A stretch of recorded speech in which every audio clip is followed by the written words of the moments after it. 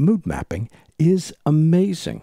It allows you to change the tune, the instruments, even the mix to get exactly the sound that you want as the scene progresses.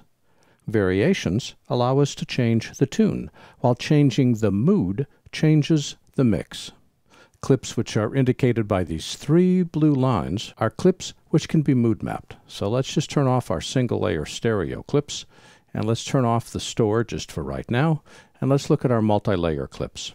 Let's search for one called The Gift. If we play it,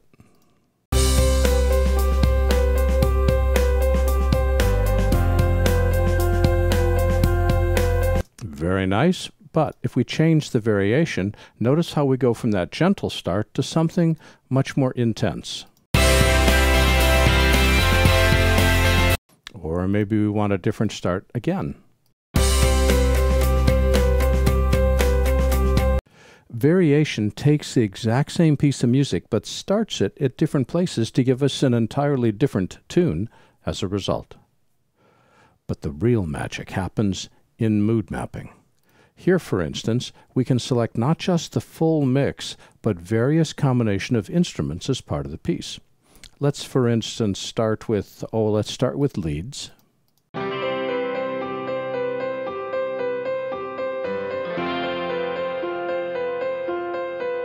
Breakdown.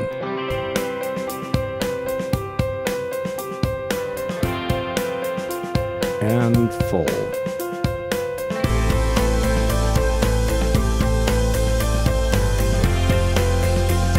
Is that not neat? I can change the instrumentation by simply selecting a different mood.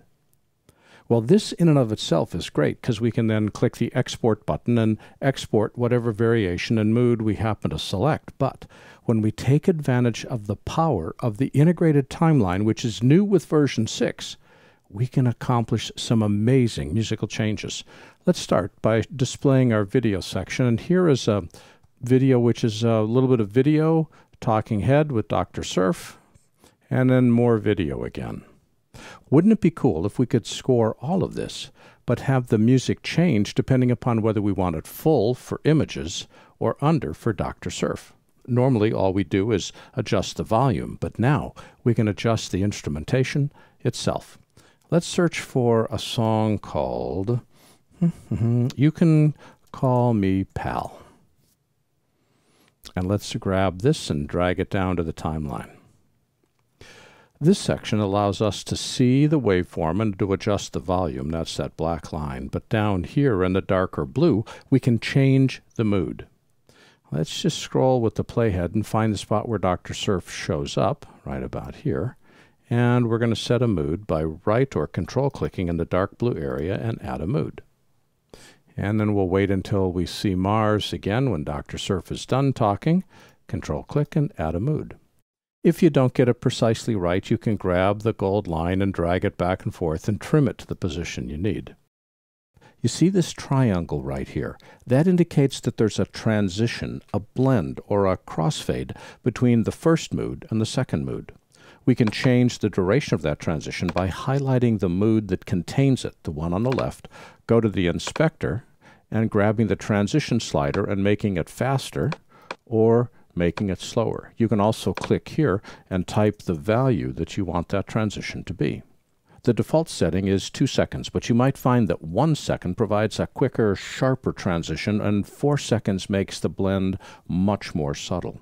We can add additional mood map keyframes by putting the playhead where we want the keyframe to occur. Make sure the mood map section of the clip is selected and click this button right here. We can add as many additional moods as we want. Remember, the mood section needs to be selected and click that button. To remove a mood, right or control click directly on the dividing line between moods and say delete. To change a mood, select it by clicking on it, go up to the inspector and change the mood. Say we just want to have leads, or just want to have drums, or just want to have it be a breakdown. Again, select it and change it inside the inspector. Let's get rid of this one here. Control click and go back to where we were. Oh, by the way, you see this triangle right here? This allows you to adjust the volume for the entire track. Grab the triangle, drag it up or down, and you can make the clip louder, up, or softer down.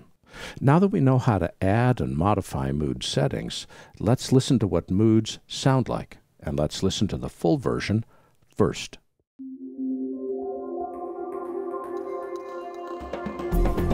At the speed of light, it's 20 minutes one way for a radio signal to get from Earth to Mars. All right, I won't play the whole thing because it's a little bit noisy. The drums are getting in the way. So let's select this middle section, go to the inspector, and when we've selected something in the mood section, the mood mix control opens up.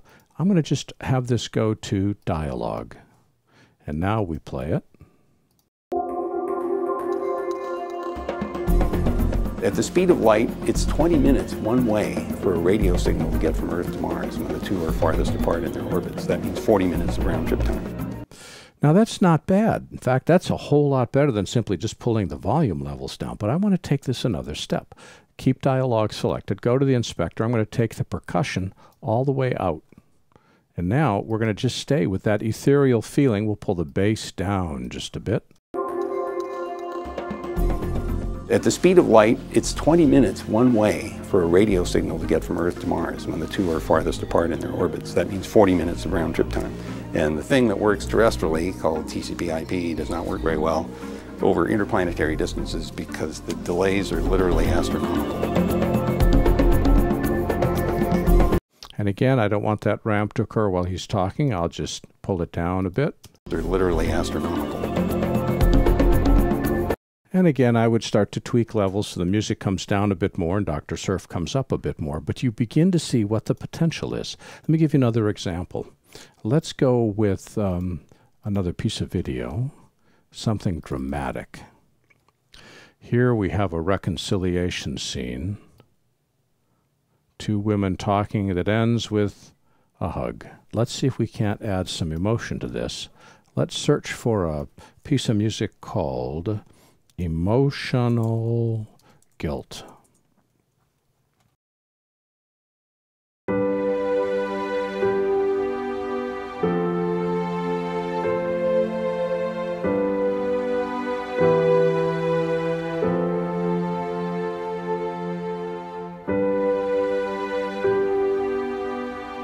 Okay, a lovely piano piece with some strings underneath. Let's drag it down, make sure that it aligns with our video. It doesn't, so I got to change the duration by grabbing the edge and have it automatically recalculate to fit the duration of the video. Now if we play this as is. What you doing down here, hon?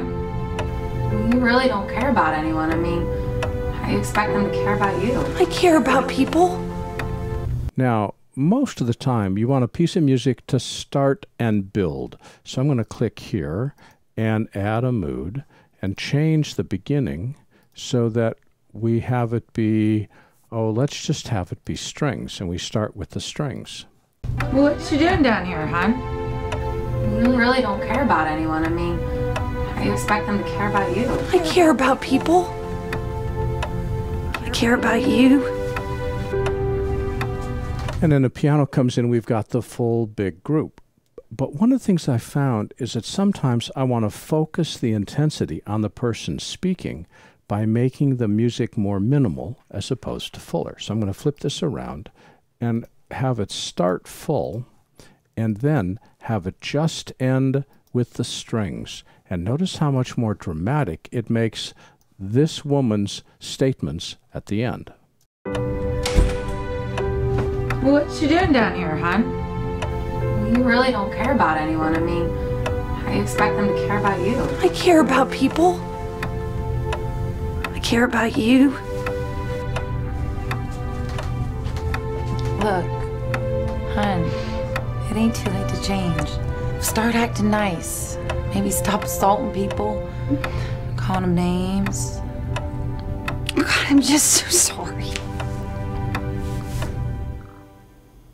Notice that as we made the music less thick, we were focusing more on the dramatic performance and emotions of the actresses.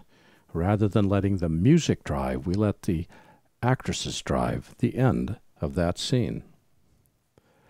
The ability to change the variation, to change the instrumentation, to change the very mix itself is the power of mood mapping.